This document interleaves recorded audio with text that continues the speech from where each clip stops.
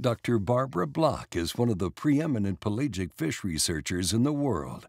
Born in Massachusetts in 1958, Barb's exposure to seascapes on Cape Cod with her parents and fishing excursions with her dad sparked her fascination with nature.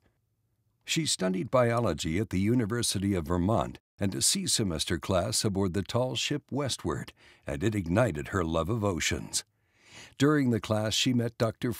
Carey, who introduced her to studying tunas, billfish, and sharks. A summer internship led to investigations of warm-bodied fish and her first scientific paper on porbeagle sharks. As Frank's technician, Barb learned the science of acoustic tracking of swordfish, tunas, and sharks. Barb pursued her Ph.D. at Duke University with the world-renowned physiologist Dr. Knut Schmidt-Nielsen. She discovered how billfish use unique biochemical pathways to warm their brains and eyes, helping them forage in cooler depths and twilight seas.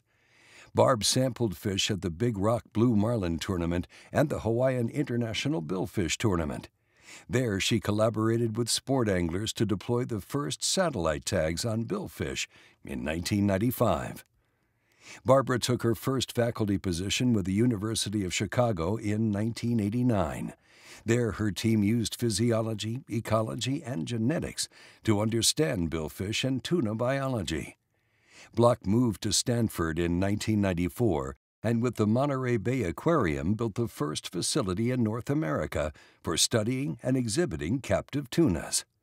She later established the Tag a Giant program, which has deployed 3,000 tags around the world on tunas and recorded 250,000 days of tracking data that has improved management of tuna populations.